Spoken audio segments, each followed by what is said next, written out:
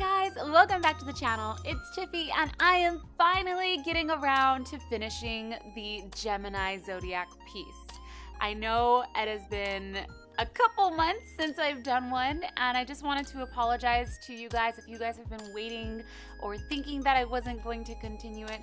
I've always had the intentions of completing this series, but when I got back from my vacation, things were just crazy, and I feel like I'm just settling back now, and you know, it happens. You get thrown off track, things happen, and that's just life. So I'm finally getting to it, and I was really excited for this piece because Gemini is represented by twins. So I thought it would be cool to do something that represented two individuals. The twins in Gemini represent versatility, communication, and duality. Gemini is between May 21st and June 21st, and it is a masculine sign. It's also an air element, and the planet ruling Gemini is Mercury. So Mercury rules communication and travel. Their stone is an agate, which protects from deception, and their colors are yellow, tourmaline, or bright colors. Their flower is the lily of the valley and lavender, which are the two flowers that I'm going to be portraying in this piece. So Gemini are normally very talkative. They are communicators and they have endless curiosity. They love to talk to people, and people normally open up to them very easily.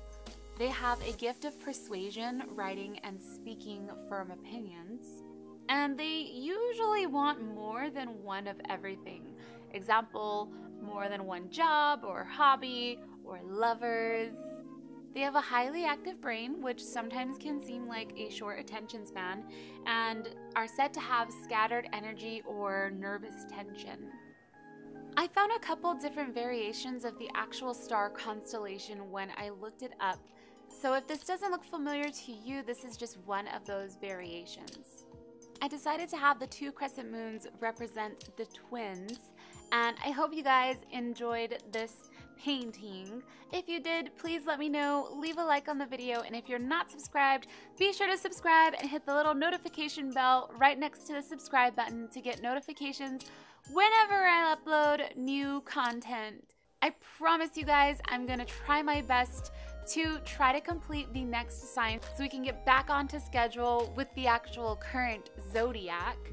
But if you guys really do love this piece, there is a link in the description to our store where you can purchase a print that will be signed by me, along with previous zodiac paintings that we've done already. So thank you guys for watching. My name is Tiffy, and I will see you guys later.